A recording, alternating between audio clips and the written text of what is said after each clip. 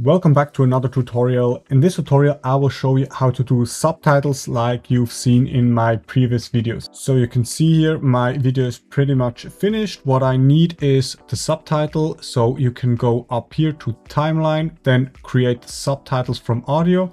I highly recommend to do a shortcut for this. In my example, I can just press Shift S, then this window will show up. You select the language. In this example, it's English. Then how many characters you want to have per line. I would say like 30 is okay. Then create, let DaVinci Resolve do its magic. It goes through your timeline and creates the subtitle of what you are speaking. And like that, the subtitle is created. I've already created a preset for that.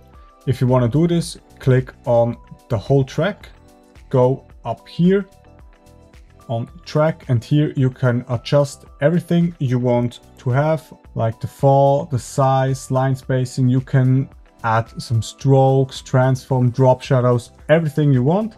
And then just go up here on these three little dots and then save track as preset.